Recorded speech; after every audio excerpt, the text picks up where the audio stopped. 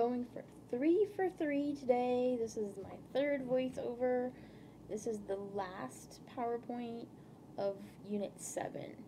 We still are going to have a quiz over these PowerPoints, Chapter 16 and 19, and then we have one more unit and we are done with the macro part of the course.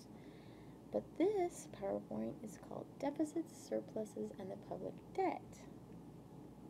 Public debt is the total accumulation of each year's deficits minus surpluses the federal government has incurred through time.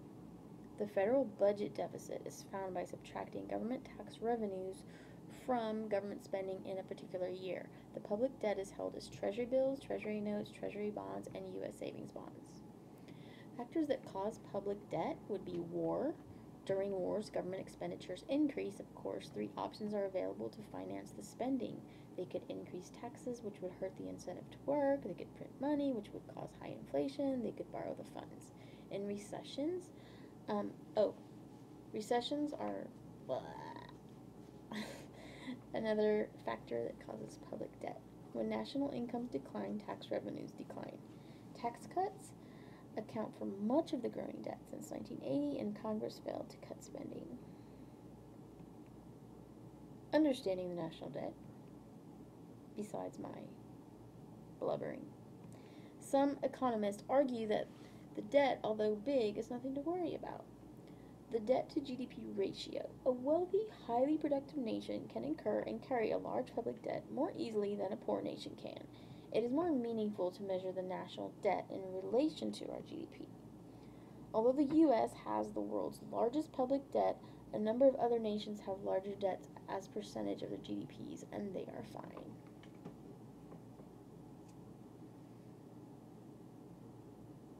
Sensing propaganda.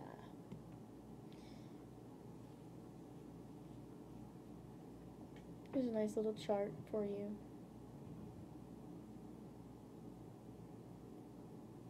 Memorize it. There'll be a quiz over it. There'll be a quiz over this, all the presidents and the debts, and very fascinating historically. Understanding the national debt. Interest payments. The primary burden of the debt is the annual interest charged on debt.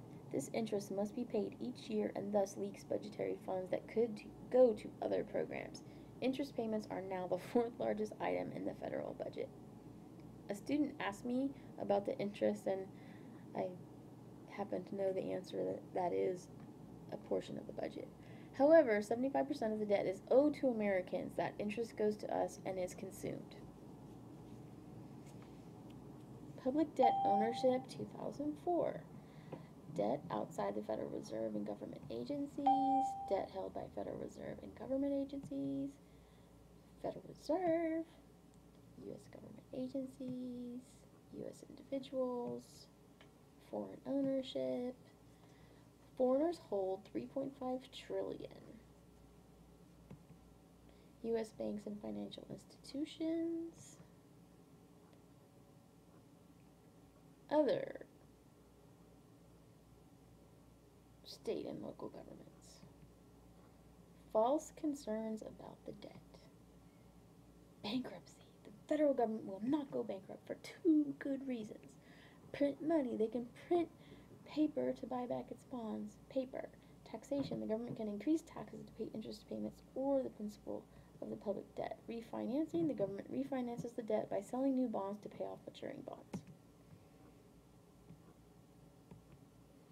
Burdening future generations. The debt is not a future burden. Since 75% of the debt is owned by American citizens, it is a liability to Americans as taxpayers and an asset to Americans as investors. By paying off the debt, we would just be transferring money from Americans to Americans. Only the foreign-owned portion of the debt would negatively impact U.S. purchasing power. Real concerns about the debt. Income distribution. Most of the ownership of the public debt is concentrated among the wealthier Americans who are citizens that buy stocks and bonds. Thus, paying off the debt would transfer income from lower income taxpayers to higher income people, increasing the nation's income inequalities. Real concerns about the debt again. Incentives. Large debt hurts economic growth. As the debt grows, the interest paid on it will grow. Government spending must be cut or taxes must increase to pay that interest. Either action will dampen economic growth. Foreign-owned public debt. Interest payments to debt owners outside the U.S. enables foreigners to buy some of our economic output. Thus, the U.S. transfers goods and services to foreign lenders. For large public debt results in higher interest rates, which will reduce gross investment. The most likely way that public debt burdens future generations, if at all, is by reducing the current level of investment. Aren't you relieved?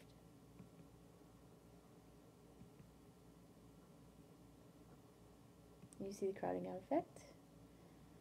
Philosophies of the budget. I'm sure you're familiar with this image. Number 1, annually balanced budget. Fiscal conservatives favor an annually balanced budget primarily because they believe deficit financing leads to an undesirable expansion of the public sector of the economy. A balanced budget amendment would require decreased government spending or increased taxes in recessionary periods. If government adhered strictly to an annually balanced budget, the government's budget would intensify the business cycle.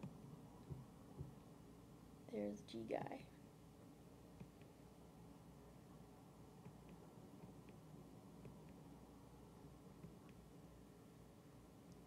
There's the cycle.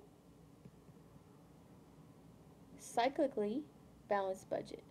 Run deficits in recessions and surpluses during expansion so the budget is balanced, not each year, but over the course of the business cycle. The government could conduct counter-cyclical fiscal policy and balance its budget over a period of years.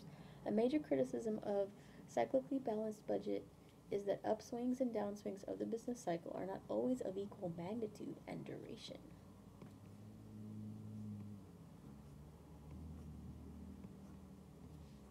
Number 3, functional finance, balancing the economy, not the budget. It views the public budget primarily as a way to stabilize the economy.